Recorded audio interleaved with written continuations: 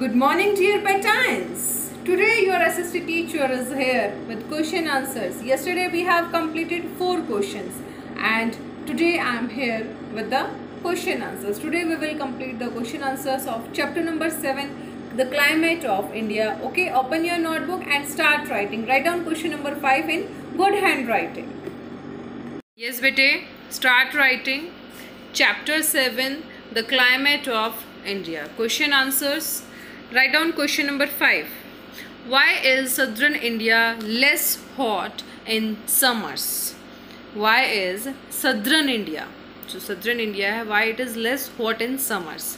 Why? Because it is surrounded by sea on all sides, on 3 sides.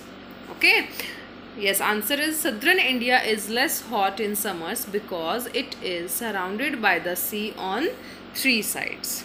Okay, that's why southern India is less hot in summer as compared to the other parts of the country. Okay, now write down question number 6. Explain how India gets rainfall in the months of July to October.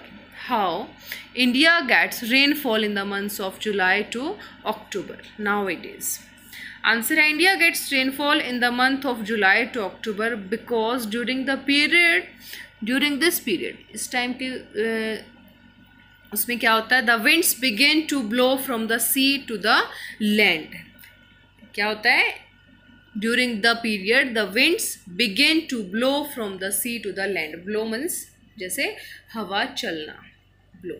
Okay. Next, question number 7 है बेटा. Which winds bring rain in winter? देखो आपने कभी notice किया होगा winter season में भी जो है रेनफॉल हो जाती है कभी कभी. ठीक है. So why which winds bring north east monsoon winds. Which winds?